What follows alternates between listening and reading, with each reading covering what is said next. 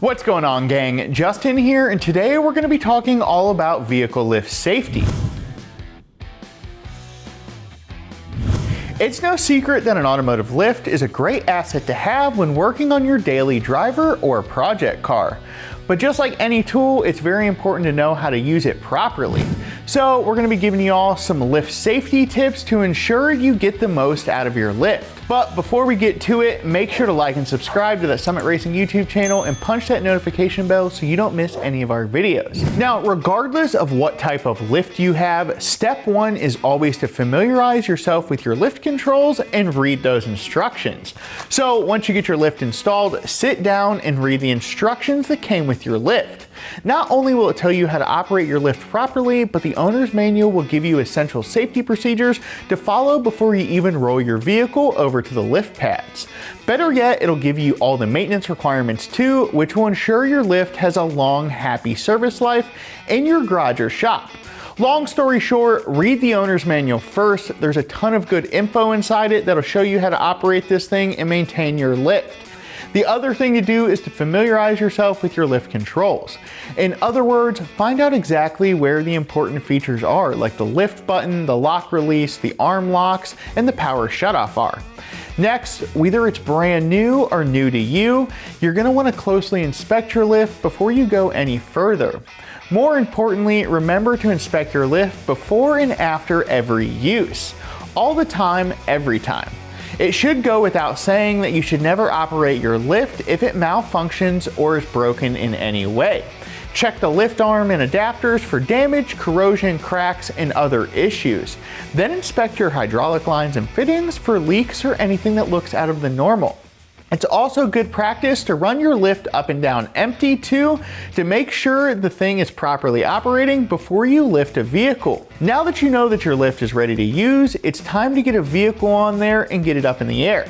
For starters, you'll need to verify that the vehicle's weight does not exceed your lift's capacity. Once you've confirmed that your lift can handle your vehicle's specific weight, the next thing is setting up the lift arms on the lift points tailored precisely for every vehicle you're working on. Every vehicle has suggested lift points and locations, and it's very, very important to use them. Not only will this prevent damage to the vehicle, but it's downright essential to keeping the vehicle safely stabilized once it's off the ground. Oftentimes, a quick search on the internet will reveal them. Or failing at that, we like to use the lift point guide from the ALI, the American Lift Institute, to determine the proper lift points. See the link below that we have to the ALI guide. It's also important to use the proper lift adapters for the job.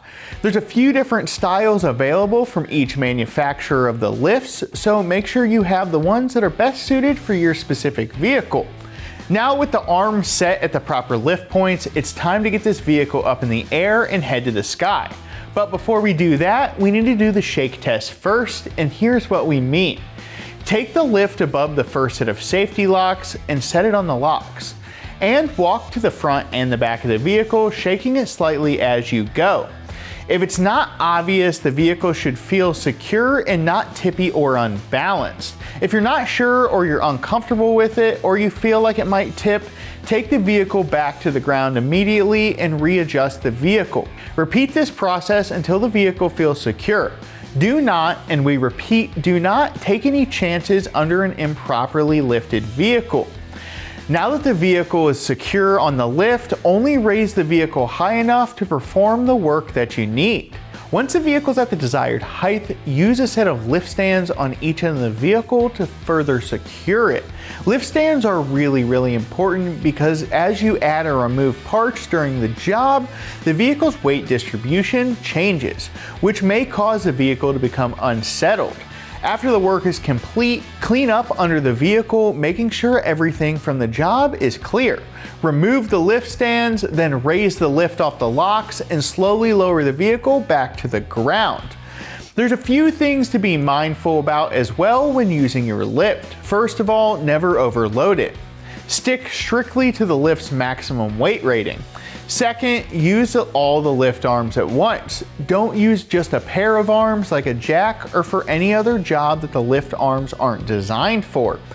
Finally, resist the urge to modify your lift. Keeping it stock and unmodified is the only way to ensure it'll continue to operate as intended and within the safety thresholds set at the factory. With this in mind, a lift can prove to be one of the most useful tools in your garage. So until next time, make sure you're getting the most out of your lift and that you're doing it safely.